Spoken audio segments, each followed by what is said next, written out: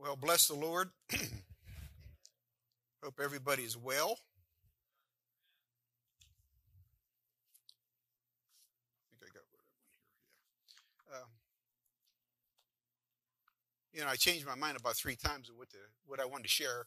In fact, the message I brought was called "Why Sickness," and did that in 2018. So it's been a year and a half or so since it's been taught.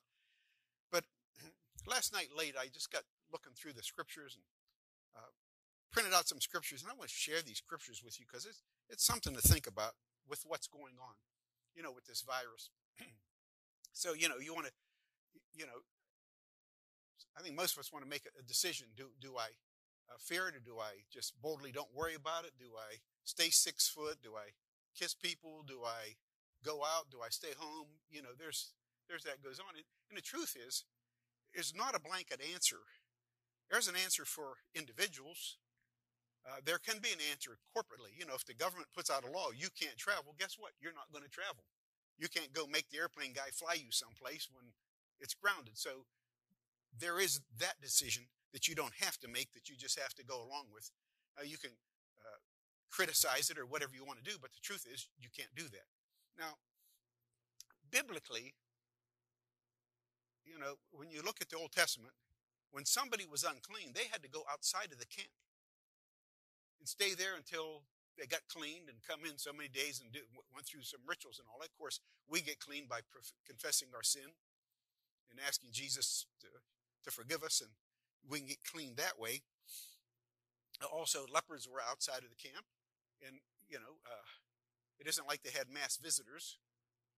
It's catchy, and yet somebody like Jesus or a minister, the Lord had said, he went in and laid hands on the leper and prayed for the lepers and healed the lepers. If you're sick and you have something that's contagious, it'd be foolish to be around people and coughing all over them and doing a thing and thinking, well, just where's your faith? Well, where's your faith? Where's your wisdom?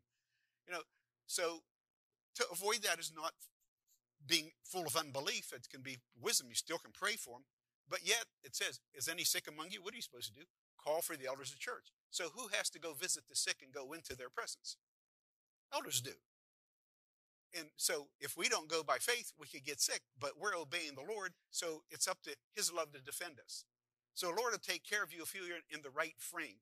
I was just thinking about, I don't know his name, so I don't mean to make fun of him, but the one basketball player who kind of made fun of it, and then he got it. So I'm saying, watch yourself. If you have faith to come to church and praise the Lord, not worry about it, and greet somebody with a holy kiss. But if somebody you go to greet with a holy kiss, they take a step backwards, respect that. They'll go, oh, you're full of unbelief? Now you're arrogant, and they might be in the wisdom of the Lord. You don't have the right to judge that. You have the right to respect that. Okay, so, hear what I'm saying to you. And this thing is going to run its course. It's going to do what it does. Well, so far, West Virginia is the safe state. Think it's the moonshine. Cleans you inside and out. You can wipe down the counter and drink it too. It got to be something close to Clorox. I don't know what it is, but or we just don't tell anybody.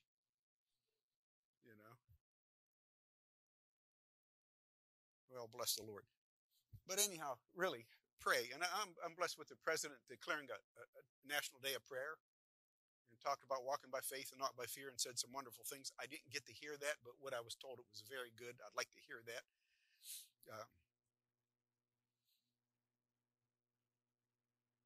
How you view sick. If you're sick, I pray that you're expecting to get well. That we have a lively hope as Christians. I stand on his promises. He doesn't guarantee me I'll not get sick, but he tells me what to do when I am sick, and that's hope in the Lord. Rest, be at peace. Don't fight, don't fret, don't complain, don't say, why me? The testing of your faith is called precious. And so, what's nice about what God does. In fact, on the teaching when I teach about why sickness, I teach it's caused from sin, it's caused from Satan, it's caused by deception, it's caused by judging. Don't judge people who are sick that they have little faith, because you'll find out maybe they had great faith and you have little faith. God deals appropriately in the beauty of his, he can be disciplining you because of your bad behavior or your bad attitude or your complaining or whatever it is that you do, or your unforgiveness. The Lord can make you sick. He does that. Some people think, God doesn't. Yes, he does. He can do it. It's his right to do that. He can get you sick to discipline you, to get your attention so that you would cry out to him. Or it can be the testing of your faith. Job, man, this guy got the boils. Awful. I've never had a boil, never want one, but I know people have had one, and they tell me it is awful. I can't imagine being covered with boils. And yet Job's friends judged him that he had to be in sin, and it wasn't the case. Job wasn't in sin. They were in sin for judging Job. Their theology said Job was in sin because he had to be in sin, because why would he be sick if he was a righteous man? Didn't know that he was being tested, and he came out of that test, and God was mad at the ones who accused him, and Job had to pray for them to get well. So be careful how you view those things. Now, in talking about sickness, something I never addressed, and the Bible talks about plagues. Well, what we have now, a pandemic, so we could call this a plague. I think that would be pretty appropriate, something that's going worldwide and going global. And God does plagues. I don't know if he's doing this one or why he's doing it. I don't know. But I know that he does that. Now, let me give you, I'm going to read you some of the Old Testament scriptures and some of the New Testament scriptures about plagues. Here's a plague that we've preached about before, especially when I encourage you ladies. It says you're a daughter of Sarah, to have that quiet, gentle spirit, trust God, and just put it in his hands and go along with your husband. Well, when Abraham went into Egypt, he had this thought, my wife is beautiful. They're going to see that. They'll kill me and spare her. I don't know if it makes sense to you, but when you read the Old Testament, you read how it was. People would see a beautiful lady or a beautiful virgin girl. They'd want to take her and give her to the king. That's how you found favor. You brought a good-looking honey to the Pharaoh, and he's going to say, hey, I'll give you a job on the cabinet. I don't know why. I'm speculating, of course. But when Abraham went there, Abraham, in his faith, said, they'll kill me and see my wife is beautiful and take her. So he said to his wife, tell him you're my sister. And she did. And Pharaoh came and gave Abraham a bunch of money and stuff and took his wife. But something happened. His love defends me, but his love defended Sarah. Sarah's with Pharaoh in his household, and guess what happened? The household got a plague. A whole plague came on the household of Pharaoh. What's going on here? Now, that incident happened another time in another land, but Pharaoh comes and gets on Abraham, gives his wife back and escorts him out. But who gave the plague to Pharaoh's household? And he didn't kill Pharaoh because Pharaoh was innocent in it, but he gave him the plague to get his attention. He got his attention and said, give the wife back. That belongs to Abraham. And Abraham's the Lord's. The Lord was protecting Abraham. Now, it'd be easy to judge and say, why would Abraham do that? What kind of man is that who would say, tell me you're my sister so that you would spare his own life? You can say, well, that was greedy and self-centered. And I want to say this to you. If you judge Abraham, you're a fool. Abraham was a friend of God. Abraham walked by faith. If it wasn't for Abraham being willing to sacrifice his son, I don't know if God would have been willing to sacrifice his son. Hear what I'm saying to you. Don't watch judging those Old Testament guys. They were in faith. Some of the stuff they did was almost a violation of what we see as right or the law. But it was before the law, and where there's no law, there's no sin imputed. And then when Moses came, that sin would be revealed. Understand that the law would be given, that we would understand. When you do this, it's anti-God. When you do this, God, you find favor with God. And we're taught that. But in Exodus 12:13, it says, when he was cursing Egypt to bring out the children of Israel, he did a number of curses. But one thing he did, and the final curse that did it, was when he killed all the firstborn of Egypt. I mean, that was a wake-up call. They endured everything else, got through everything else, but that kind of did it. But this applied to Israel, and it applies to us. The blood shall be a sign for you on the houses where you live. And when I see the blood, I will pass over you, and no plague will befall you to destroy you when I strike the land of Egypt. They had to put the blood of a lamb above the doorpost and above on a lintel, or whatever you call it, post. And everybody in Egypt, all the firstborn, everything, firstborn children, firstborn animals, died. And none of them died in Egypt, because when the death angel came by to execute the will of God, when he saw the blood, he passed over. And I want to say to you, if you've been washed in the blood of Jesus, and you really believe you're forgiven, and you thank God daily, and you're aware, always carrying about in your body the dying of Christ, and you're aware that he forgave you, that he shed his blood for you, he'll pass over you too. And we're to walk in that faith and believe that, and sing that song, when I see the blood, I'll pass over you, that he would do that. But anyhow, in Israel, when Israel, they were given the law, they saw the miraculous hand of God. I mean, they came out of Egypt. They were slaves in Egypt. Not in the beginning. In the beginning, they were favored. In the end, they were slaves. And God did mighty wonders. And even says he raised up Pharaoh. He let the king of Egypt be a hardhead who was stubborn, who said, who's the Lord that I should obey him? And kept beating him up, until finally, when the firstborn died, he said, get him out of here.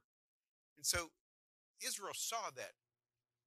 And when Israel complained, a plague would break out. Now, I don't know if I'm in the right place here. And a plague would break out because of the sin in the camp. Okay? It'd be like sin in the church. A plague would break out. And what's amazing, the plague most often was stopped by one person. In one place, I think Aaron took the censer and ran among the people and did the censer and stayed the plague. Another time, I think Eleazar, I think it was his son, it was a priest. I need to tell you this story. I need to tell you that one. Let me read some of this to you, and I'll get back to the story I want to tell you about. I want to tell you a story about Balaam. I think it's a very interesting story. But anyhow, it says, when you take a census of the sons of Israel, number them, then each one of them shall give a ransom for himself to the Lord when you number them, so that there will be no plague among them when you number them. So when they numbered the children of Egypt and they counted them and took a census, you had to give something to the counter, to the people who were counting you. And it goes on, it says, you give something so there'll be no plague. Okay, this is during Moses' time. They're going to count the children of Israel. Everybody who's counted has to give something. If you Bible students, remember David took a census and got cursed for it? He didn't take anything. He didn't do it the way you're supposed to do it. And people die when leadership makes mistakes. And David was given numerous options, and he took the most that would affect him the most and not the people, because he knew it was his fault. But still, people die. When you're part of a body like this, or any church, if you live in sin, you hurt that body, and somebody dies on account of it. And what do I mean by that? Somebody sees you do it, and they dare to do it. Or some young person is going to church with you, and they see you, and they you smoke dope or running around or cheating or whatever you're doing, and they imitate it because, well, he's a believer and they do that. Young people have that mindset. Well, they're Christians, and they're a Christian. They can do that. Why can't I? They go to church. Why, if they wear those clothes, why can't I wear those clothes? And they debate with parents and authority. So you can cause people to stumble by that. So anyhow, just by not doing what they're supposed to do, it brings a plague. So we need to be aware of that. Now again, I'm not real prepared for this. I just read this last night, and I just wanted to read it this morning to you. If then you act with hostility against me and are unwilling to obey me, I will increase the plagues on you 7 times according to your sins. God promises you that. Now you say, but that was the Old Testament. That's those under the law. Right. They didn't fulfill the law. They didn't do the law. They didn't keep the law. And plagues came. It got so bad with Israel several times he ran them out of the nation. He turned them over to their enemies. What makes you think as a believer who we're given great grace, we have total forgiveness of sins through Jesus Christ. We have the promise of the Holy Spirit in our hearts. We are empowered to understand this thing. We can see the scriptures and understand the scriptures. We have a grace and a power to overcome all of these things. With that, in other words, if we trample underfoot the blood of Jesus, in other words, if I disobey God, why do you think it would be easier for us than it was the Old Testament, who their blood was bulls, goats, rams, and lambs? It wasn't permanent forgiveness. We have forgiveness of sins through the blood of Jesus.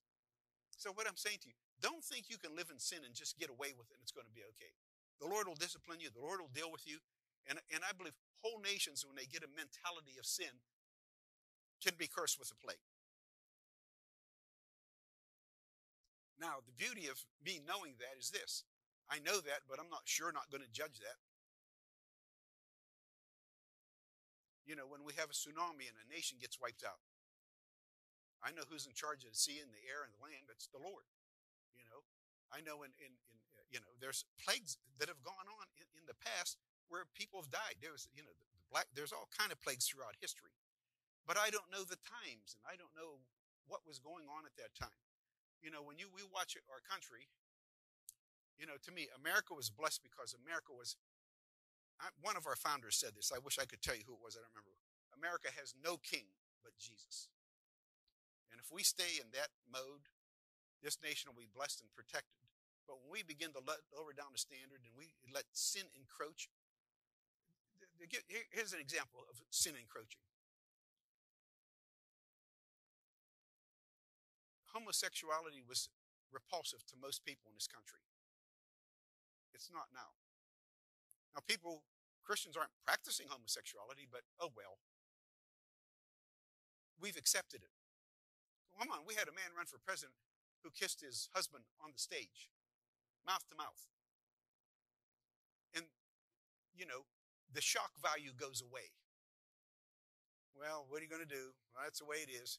Pretty soon, it's like, first time you saw this stuff on TV, you go, change the channel. I ain't watching that. Now it's to the point,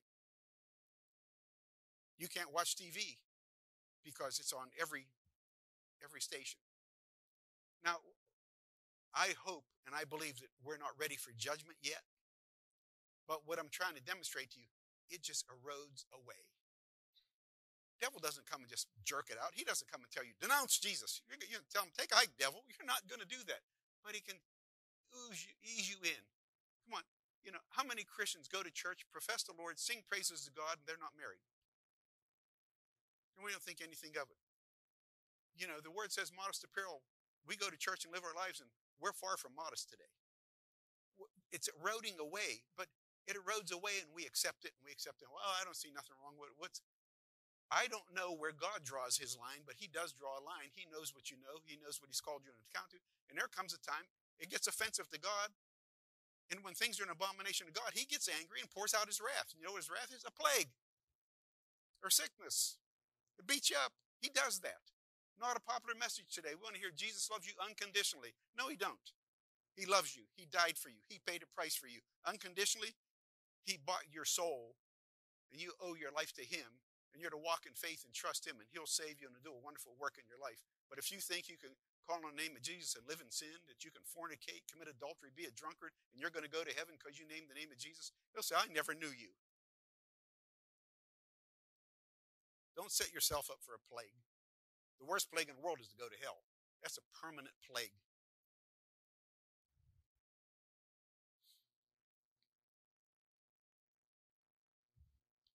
In Leviticus it says, if then you will act with hostility against me and are unwilling to obey me, I will increase the plague on you 7 times according to your sins.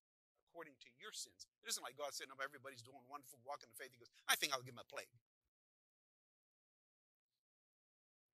There's things I've thought that I don't want to say.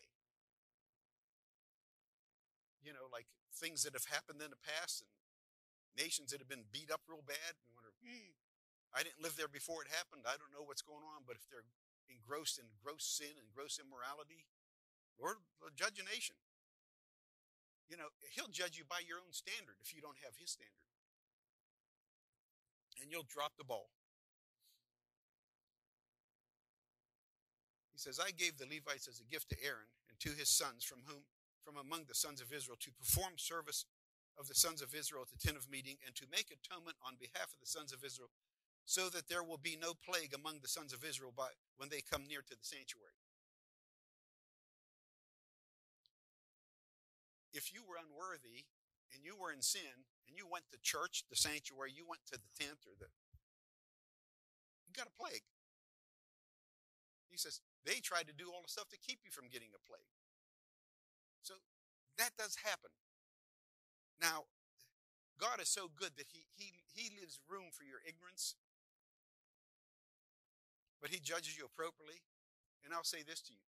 You do not have the right to remain ignorant. I hope a new believer who's never been to church, been in the world, comes to church and they hear a message. They'll hear a message and goes, wow, I never knew that. Well, God's not holding you account to it. But now that you know it, you start becoming accountable to it. And the truth is, you want to be accountable. I pray that every Christian can say what David said, test me, O Lord, and see my heart. See if there be any unclean thing in me. Lord, create in me a clean heart. Renew a steadfast spirit in me. We depend on Jesus for that. I don't depend on my righteousness, my goodness, and my strength. I depend on the strength that comes from above. When you receive the Holy Spirit, you receive power. We receive power to overcome sin. That's the whole purpose of this. What the law couldn't do, weak as was in the flesh. You know what that means? You could know the commandments. You could know it inside out. You could have that law memorized. But because of your nature, you're going to sin. Until Jesus comes. And his blood cleanses you from your sin. And his spirit empowers you to overcome your flesh. What's that mean? I quit being me. I die to myself. I die to every lust and every desire that's in me to do wrong.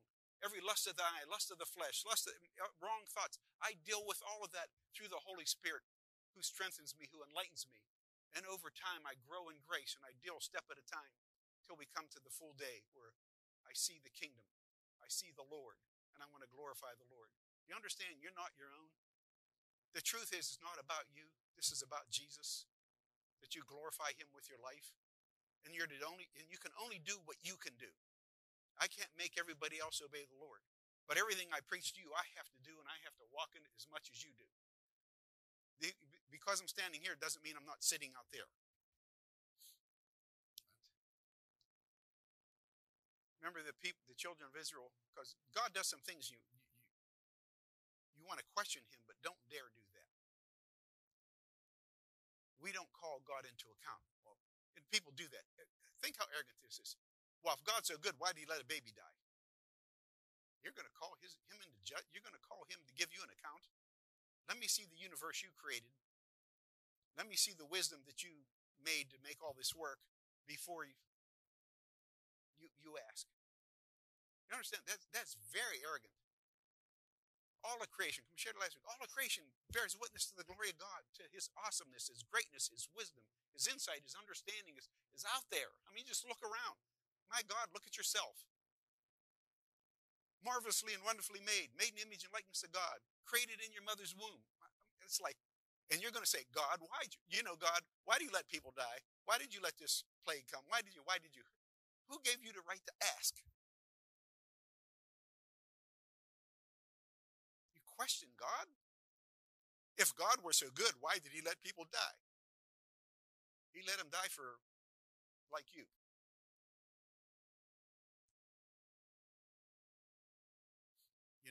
He opposed to the proud and he gives grace to the humble. You get arrogant, you're going to bite the bullet. But anyhow, the sons of Israel grumbled over manna again. Do you understand? All they had to do is walk out with a bushel basket, pick it up, and they fix it and eat. And they're in a desert. There's nothing growing out there. There's no apple orchards or coconut trees or whatever. I mean, they're in the desert. 600,000 men. And there's enough for them to eat. And they got the manna again. if somebody was giving, if I was starving, if I was living in the desert and there was no food and somebody gave me a Big Mac every day, I'd bless it every day and like it every day. And it's like, but they complained. God provided for them.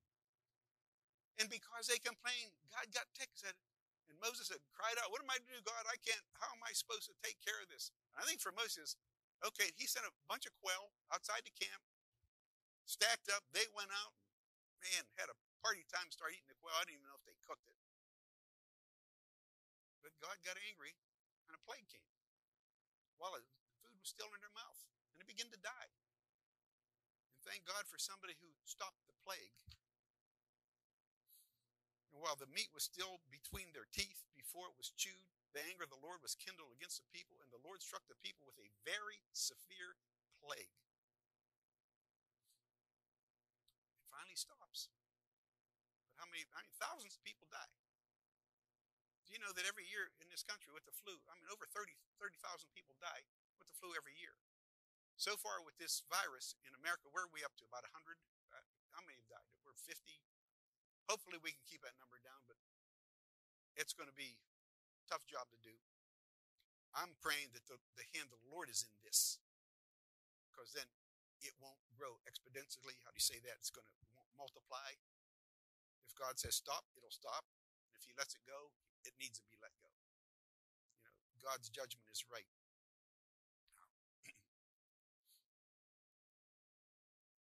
Now,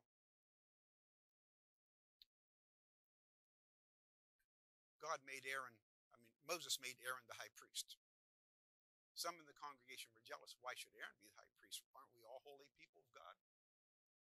And God called a meeting of all the leaders, but Korah and his family and friends did not go to the meeting. It's called a rebellion of Korah, questioning Moses. God spoke to Moses. God met with Moses on the mountain. Moses fasted 40 days and 40 nights, went back and did it again. God was with him. Everything he said happened. He let him out. And so anyhow, they wouldn't come, and they grumbled over that. And they died. In fact, Moses went down to Corinth camp and said, get away from them, all of you who are going to follow me. And if the Lord doesn't kill them in any way but a natural way, then the Lord's not with me. And what happened? Korah and his family and their tents, the earth opened up, and the earth closed its mouth over it. Now, you read that and say, oh, come on, that really happened? That's a historical fact. It did happen. And they died. Rebellion is sin. Rebellion is the sin of witchcraft. You understand it?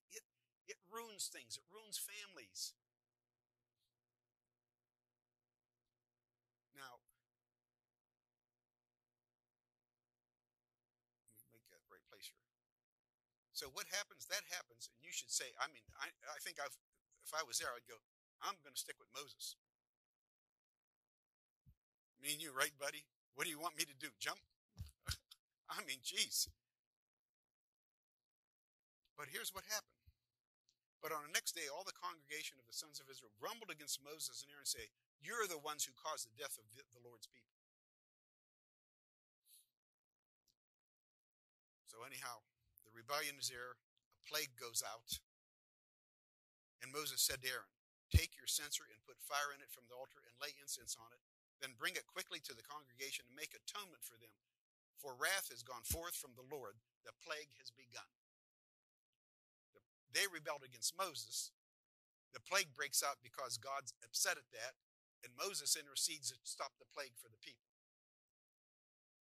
And Aaron does that and stays the plague. Who did it? Aaron, at Moses' direction.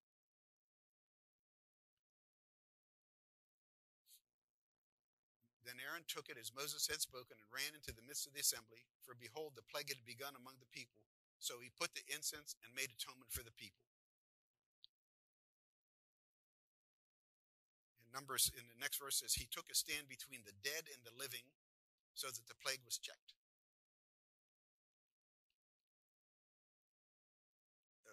Okay. It says, behold, these caused the sons of Israel through the counsel. Oh, okay, I want to tell you this story. Sorry. Sorry, I don't have this laid out very good. I just got a bunch of scriptures here. Do you know the story of Balaam? Okay, Israel came out. They want to go through their land, and everybody told them no. They had some wars and fights, but Israelites always prevailed because God was with them. And so Balak, who is the king of, somebody help me, Midian? I'm not sure, but anyhow, it's this country. And he sees them coming and go, oh man, they're going to devour our land. They're going to beat us. They're going to kill us. And he wants them cursed. He knows they're blessed. Everything they're doing is working. So he goes to a prophet. Now, this prophet is named Balaam. You know the story of Balaam's donkey? And Balaam goes, they go and offer him money to come. And he goes, no, I can't go. And they go away and they come back with more money. And he goes, well, I'll go talk to the Lord. And the Lord goes, go, but only under this condition. You can only say what I say for you to say. And he lets him go.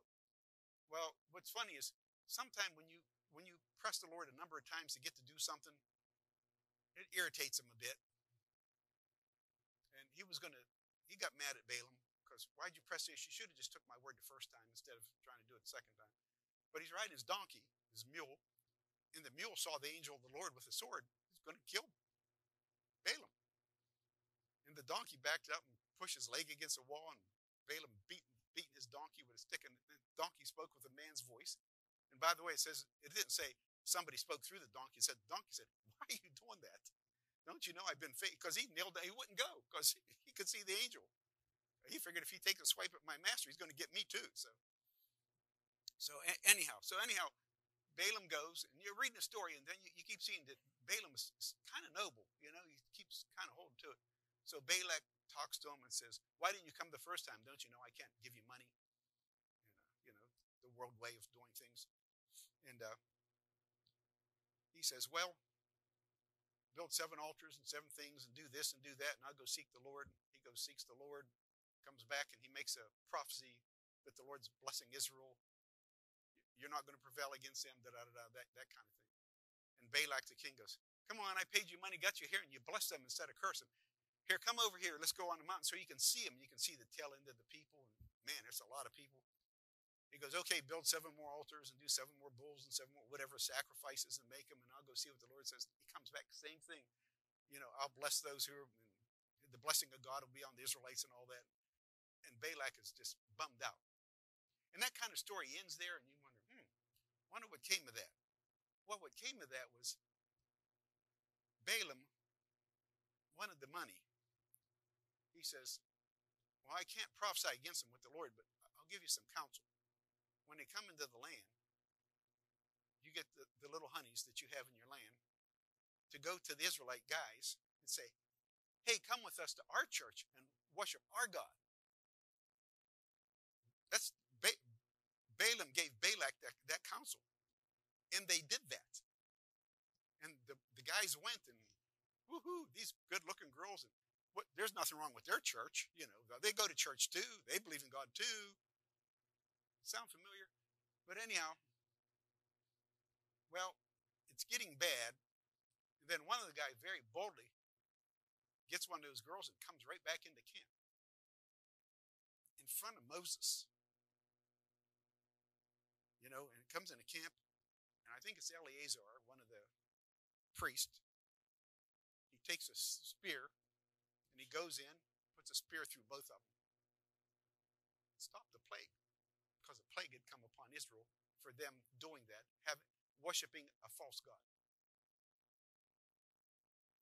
The first time somebody was stoned in the Old Testament was for picking up manna on the Sabbath. But sometimes I think our sin, we can even wear God down. We go, geez, you guys.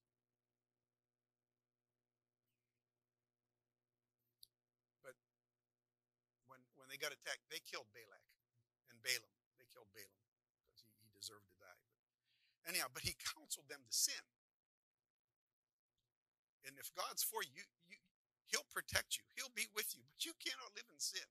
And I pray that you catch on to this.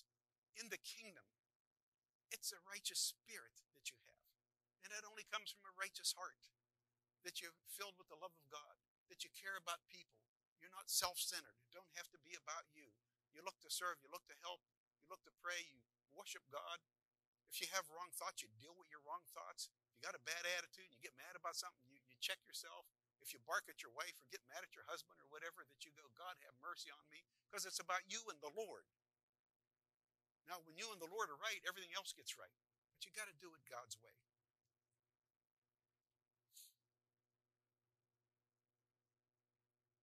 Okay, in Deuteronomy 28, it says, the Lord will bring, this is the curse of the law.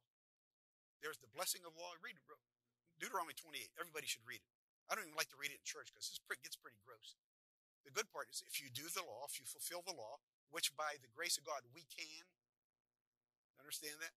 We can keep the commandments by the grace of God, that you'll be blessed going in, blessed coming out, blessed in the city, blessed in the country, everything. You'll have all your needs. And that's true. One reason America's prosperous. Over the years, our moral standard was the Ten Commandments and faith in Jesus Christ. That's really good. But when you do wrong, now let me read to you. Then the Lord will bring extraordinary plagues on you and your descendants, even severe and lasting plagues and miserable and chronic sicknesses, if you violate the law of God. You can't live in sin and think you're going to be okay, especially when you know better. Somebody out there in darkness, they need to see the light.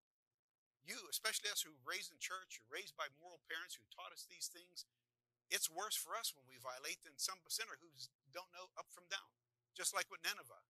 You know, Jonah was upset because God didn't destroy Nineveh. And God says that, Jonah, they don't know their right hand from their left. But they repented.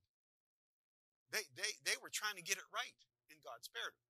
But they weren't like Israel. They didn't have all the commandments and all the things of God. But God spared Nineveh. And anyhow, and every sickness and every plague which is not written in the book of this law, the Lord will bring on you until you are destroyed. Again, he does that. He'll destroy nations. God does that. You know, Jesus said, there will be wars and rumors of wars. Nation will rise against nation, and those things are going to happen. And he says, don't be alarmed at that. Why? It's the working of God. He not only saves you individually, he saves our town, he saves our country, he deals with nations, he deals with kings. God does that. And David built an altar to the Lord and offered burnt offerings and peace offerings. Thus the Lord was moved by prayer for the land, and the plague was held back from Israel. Why? Because David made an offering and prayed, and it stopped the plague. And the plague was probably over his taking a census of Israel. He leveled the path for his anger. He did not spare his soul from death, but gave over their life to the plague.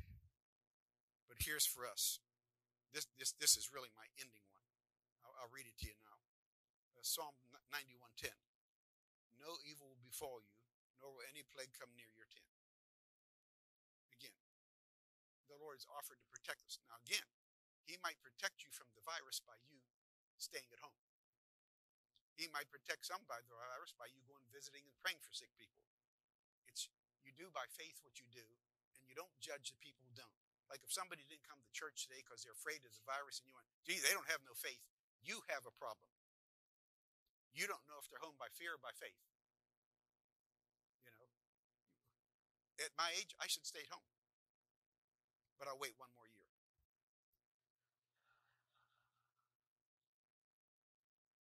Thus they provoked him to anger with their deeds, and the plague broke out among them.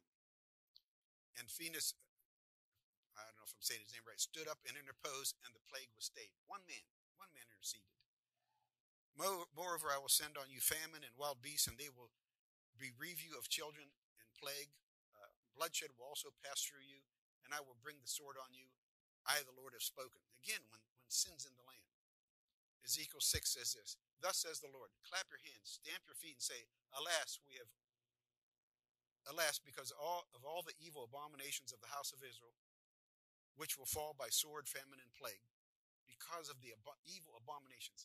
You know, when you read about Israel and the things that happened, because people think that Israel obeyed the law. Israel never obeyed the law. Why do you think they were cut off and we were grafted in? They didn't obey the law. They had the law. They had this wonderful law. They had the law of God, this sacred, righteous law, and they wouldn't abide by it. They'd commit sin and go make a sacrifice and think it's covered. It's like, you know, you live in sin and you come to church and pray, Father, forgive me. Okay, it's taken care of, and you go live in sin again. It's not going to keep working. read that again. Thus says the Lord God, clap your hands and stamp your foot and say, alas, because of all the evil abominations of the house of Israel, which will fall by sword, famine, and pestilence. It goes on and says, there will be great earthquakes and in various places, plagues and famines, and there will be terrors and great signs in heaven. That's Jesus talking when he says, nation will rise against nation. He's warning us. In fact, he tells us, when nation rises against nation, don't be fearful. Now, you understand, you might have to run, you might have to move, but he'll take care of you. You know, when you watch the news, if you got all bummed out and fearful, you may need to be trusting the Lord. If you're living in sin, you better be fearful.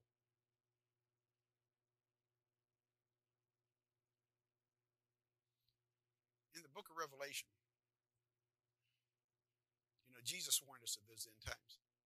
It says, a third of mankind will be killed by the three plagues, by the fire and the smoke and the brimstone which proceeded out of their mouths. Then it goes on and says in Revelation 9:20, it says, the rest of mankind who were not killed by these plagues, now listen to this, the angels of the Lord, if you read the book of Revelations, pour out wrath on the earth. Okay?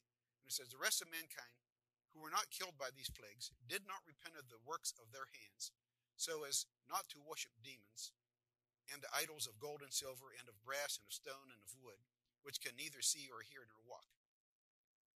Plagues are poured out, and they get mad and don't repent.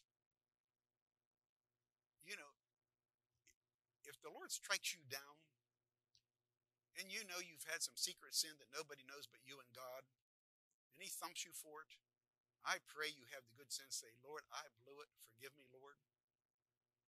You can even be honest with God.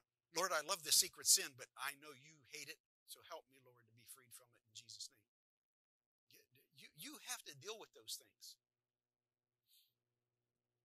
And in Revelation 22:18, it says, I testify to everyone who hears the words of the prophecy of this book. If anyone adds to them, God will add to him the plagues which are written in this book. You know, I am not fond of everybody having a conspiracy theory about the end times. Anything that happens, you know, like, oh, I wonder if this is it. I wonder if this is it. Consume yourself with walking in the Spirit, doing the will of God, serving, loving, helping, doing what you do, worshiping God, and don't worry about that stuff. If you have to flee, you'll know when to flee. I believe if you need to store up food, you'll know when to do that. We must trust the Holy Spirit to tell us and direct us and guide us through those times. But as far as this virus that's going on now, pray. You know, I would pray. I hope it gets stayed in America. It's, I mean, it goes boom. I mean, it doesn't just go tink, tink, tink, tink. I mean, it goes in mass. You know. Of course, I saw Brother Tony gave me a video of Italy right now, and the people were self-quarantined, and they're in their houses and in their big apartment buildings, standing out on a balcony, and they're playing accordions and guitars, and they're singing songs, and they're having a party. So they're handling it pretty well. But again, some of it you make up your own mind on. If the government shuts things down, you can take that as the will of God because he's the God of all authority. But pray that this thing passes. Amen. I know I kind of jumbled through this stuff and really didn't get it as good as I'd like to. But what I want you to see is, I don't know if I've ever done a teaching on plagues, but plagues are a part of something God uses. And we hope he never has to use it, but at the end time, he's going to use it. And he's going to separate the wheat from the chaff. He's going to separate the sheep from the goats, and make sure you're a sheep. We honor God, we obey him, we submit to his authority, we love him and obey him, and he's our God. The proof that he's your God is that you do that. Watch what he does for you. So bless the name of the Lord. Again, hope you got something out of that. It was. I need to organize that and make it more presentable and do a PowerPoint and all that. I don't know if it'd do much better, but I think we got the point across. Amen. Amen. Father, we do pray for this virus that's going around. And Lord, I pray that everyone who gets sick might repent and turn to you. And Lord, that those who are believers that might get this virus would call upon the elders and be prayed for and get well and be able to testify of your goodness, that you got them through this. Lord, we pray for all the seniors that are kind of already have things wrong with them, Lord, that you protect them, you keep them safe, Lord God, from this virus. But Lord, most of all, I pray that this would encourage America to look to you, to begin to pray for our loved ones, and pray for protection. But Lord, they would pray that we might be the nation that keeps your commandments, honors your name, that we believe in Jesus and keep him as king of this country. So, Master, bless as only you can. Be with your church today as we go our way. Be glorified in our lives, and we ask it in Jesus' name. Amen. Bless the Lord. God bless you. I love you. Stay away from the